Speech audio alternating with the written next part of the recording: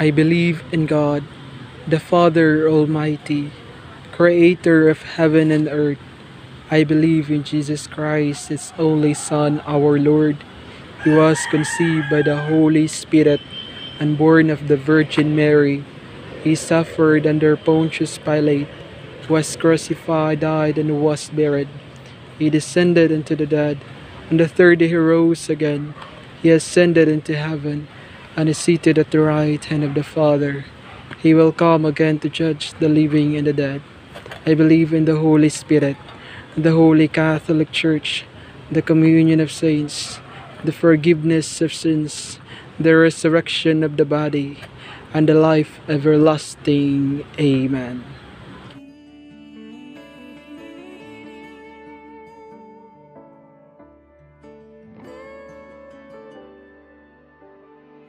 He broke bread and shed wine before his agony. We share the body and the blood in his memory. To make his message known is our responsibility. So here we are to pledge our lives to the Lord of eternity. I am Catholic, I am alive, I am the gospel, I am the light.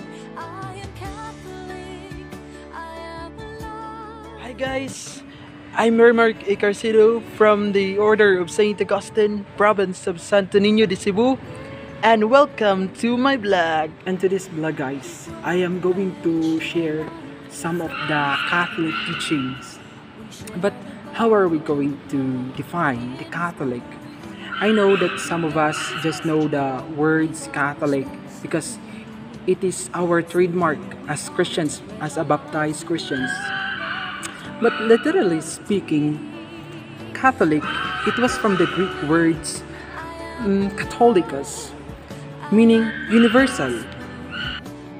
And I know guys that some of us will ask, what are the sources of our faith as Catholic?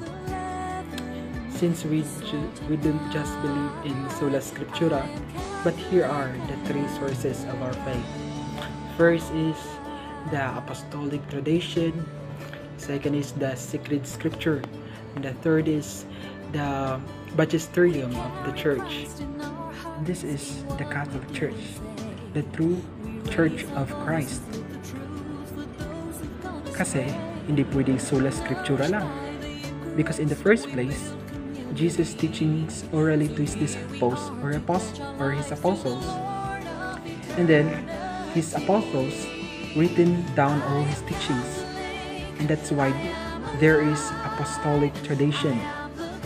Because it was written by the apostles under the inspiration of the Holy Spirit. And the New Testament and the Old Testament is the fruits of their hardships in writing to defend the many. The New Testament focuses more on the life of Jesus and his teachings and also the Christian church, while the Old Testament explains the history of the creation of the world. And here, God revealed himself through his great deeds. And this is the meaning of his love. He created us because he loved us. But how can we respond God? Simple as easy. We need to believe through our faith, because our faith is our complete trust in him. There are three essential dimensions of faith. These are the believing, the doing, and worshiping. And we are nothing if we don't have God, the Father Almighty.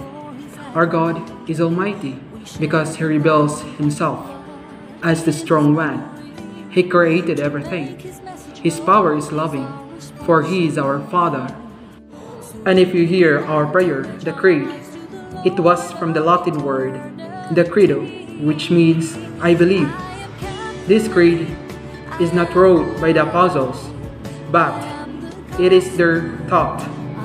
The Apostles' Creed is our profession of our faith, as baptized Christians, everything I shared to you today, guys, are just the important teachings of the Catholic Church. And if you want to learn more, just read the CCC, the Catechism of the Catholic Church. And I hope you learned something today. And see you next time. Bye-bye.